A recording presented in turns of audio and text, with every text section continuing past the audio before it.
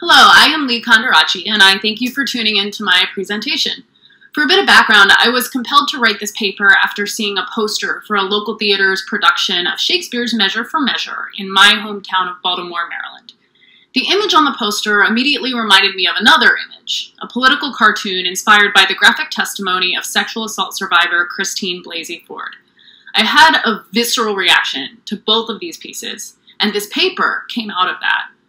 In the time since I wrote this piece, I saw the production advertised by that poster, which gave me a lot more to write about, but which is outside the scope of this piece. Consider this paper, if you will, the tip of the iceberg, an introduction to my ongoing research on artistic and media representations of sexual violence.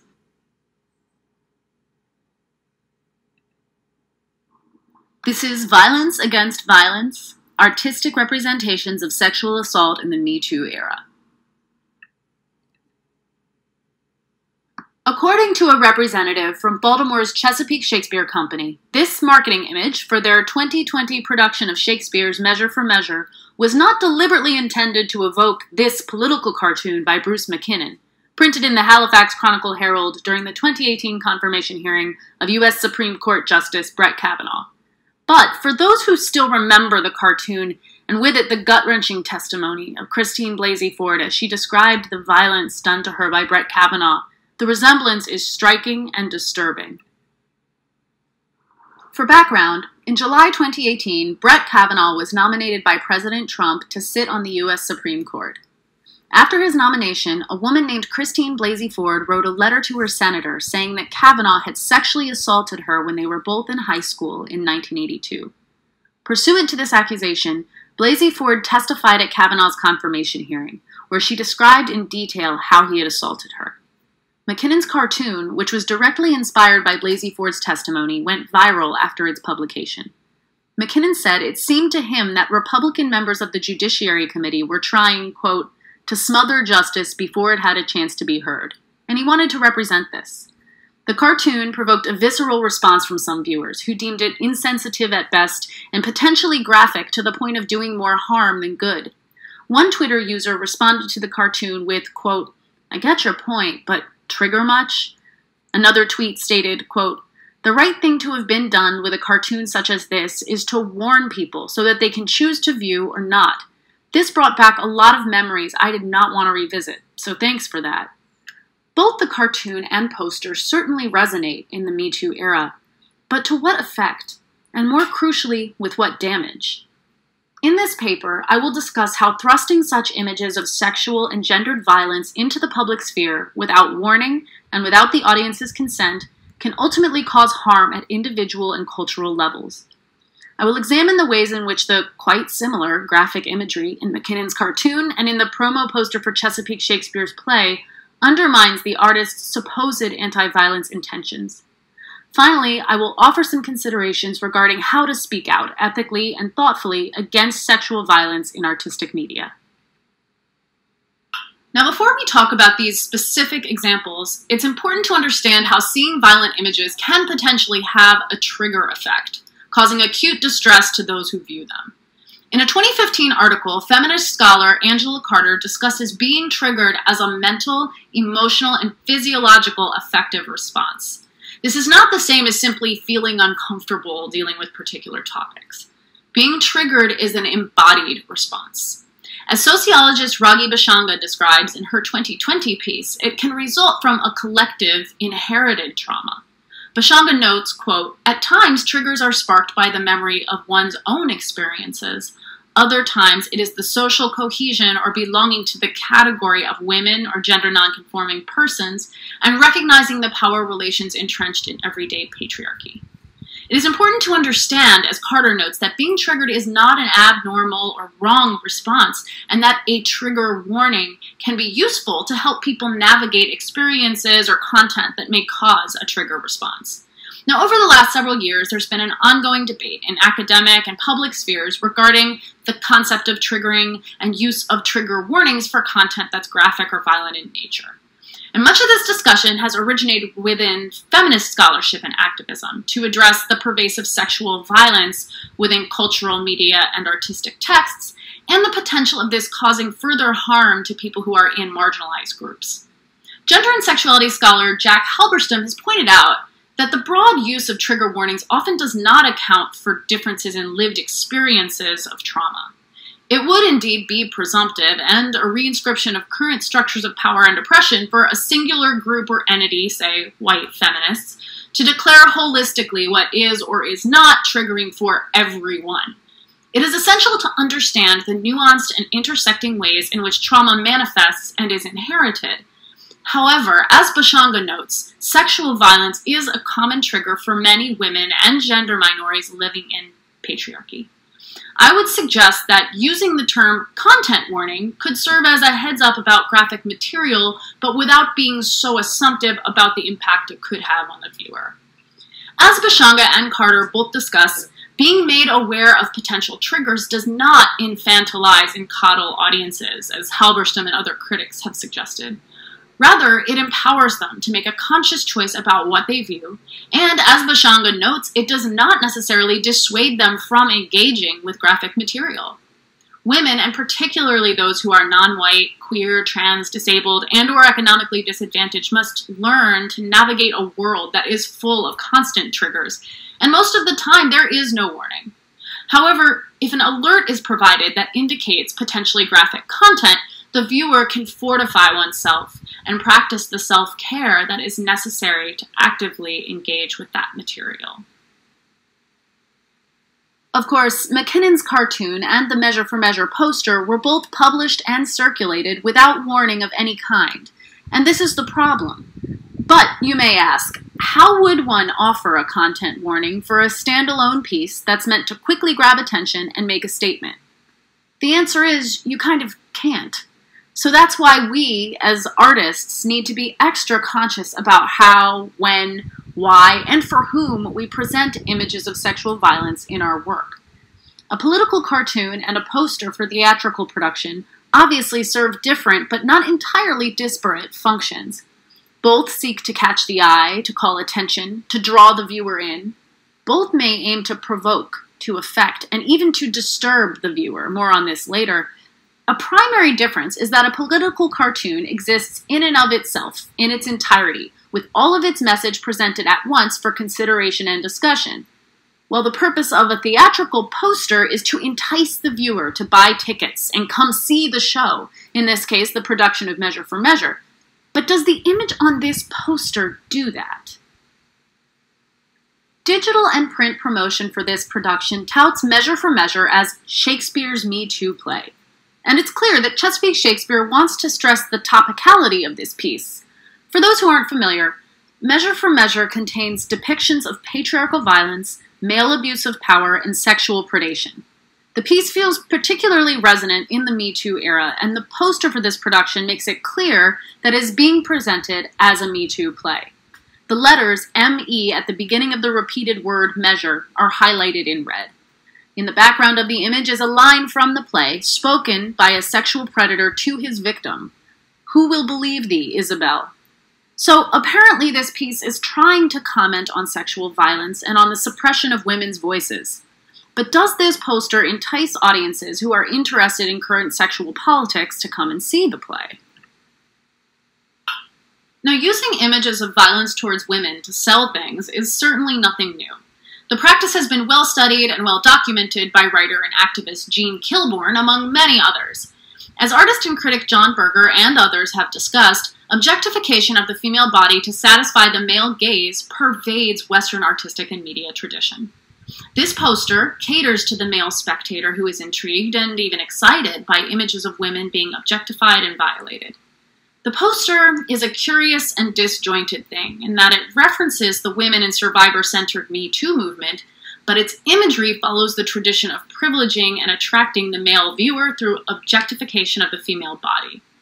As Kilbourne has discussed, exposure to sexually violent images in advertising can inform individual and cultural attitudes towards sexuality, sexual assault, and gender, ultimately working to normalize and perpetuate rape culture. It is disappointing and disconcerting to see this tactic used to promote a production that is ostensibly anti-sexual violence. Recent studies, such as Lull and Bushman's 2015 work published by the American Psychological Association, suggest that images showing sex and violence may have a negligible or even negative effect on consumer behavior when it comes to actually buying products. So, even if the image on the poster makes people take notice, this does not mean that they will come to see the show. It is possible that this poster may even turn people off from seeing the show. Thus, they will miss any real anti-violence message present in the production itself. But not only does this poster have dubious efficacy as a marketing tool, it also stands to do harm at a cultural and community level, and also potentially to individual viewers. When I reached out to Chesapeake Shakespeare to inquire about the poster design, their marketing manager explained, quote, "We wanted something to make the viewer question the scene, take a closer look at the image, decide what is happening, and to let them have a personal emotional response to it, whatever that may be." The image is arresting, surely, and it grabs attention. Seeing it on a marquee or billboard or in an email inbox would make people pause.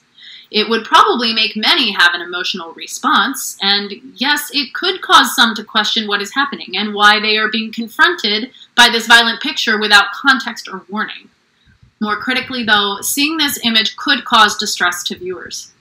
The poster shows an image of graphic violence, of silencing women, using physical restraint to do so.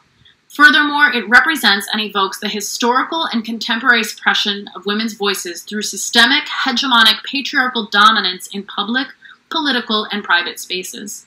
It is a vivid, multi-layered representation of rape culture, and for that reason, it is potentially triggering for those who have personally experienced sexual violence or the collective trauma of living as women in patriarchy. Similarly, McKinnon's political message seems to be anti-violence, but his cartoon depicts a graphic assault. McKinnon has said that he watched Christine Blasey Ford's testimony and, quote, felt like he was being strangled. This is the same reaction that some viewers had when they saw his cartoon. As one woman tweeted, quote, "It is physically hard to breathe looking at this."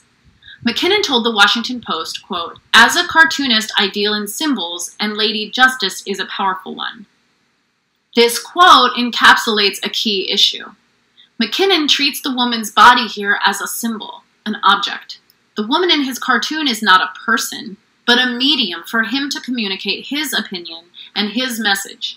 He doesn't consider that women spectators may view this cartoon and identify with the woman who is being assaulted in it, and that this may cause a visceral, possibly even debilitating response.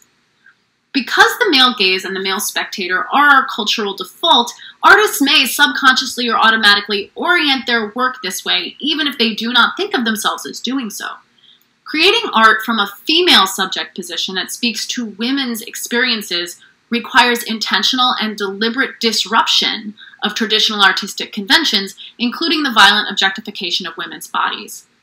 Though they purport to condemn gendered violence, both the Chesapeake Shakespeare poster and McKinnon's cartoon cater to the male gaze with their depictions of assault on women. In doing so, both of these pieces stand to alienate and possibly do harm to those who have experiences with sexual assault.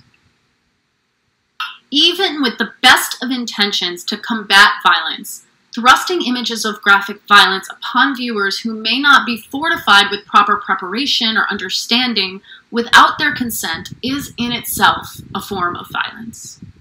Now, perhaps some might look at these images and think, that's not that bad. It could be so much worse, they might reason, and this isn't really what they'd consider graphic. Perhaps, in some opinions, it's not that bad. But isn't this the same rhetoric we regularly use to silence and gaslight victims of sexual assault and harassment? It was only an attempted rape. Not that bad. He only propositioned you. He didn't even touch you. Not that bad. We have normalized rape culture to the point where some people can probably look at those images and not give them a second conscious thought beyond that initial attention grab. But exposure to visuals like this may have a subliminal and cumulative effect on viewers' perceptions, as Kilbourne suggests. Even if the intention is ultimately to work against sexual violence, using a sexually violent image as a promotional tool and circulating that image reinforces the perception that violence towards women is commonplace and acceptable. Western culture has been desensitized to images of sexual violence and gendered violence for so long, and this has been exacerbated by the proliferation and consumption of mediated representations. The Me Too movement has started to resensitize us, and this is a good thing. Feeling the impact of violence is necessary for making cultural change. Yes, we should be disturbed by images of violence, but beyond disturbance, what is the intention of presenting the image? Not only that intention itself, but how it is framed and communicated are all crucially important factors when depicting violence. Yes, we are disturbed, so now what? As Darrow Teitel notes in her 2019 work, The Theater Feminist, A Manifesto, the portrayal of suffering does not end suffering.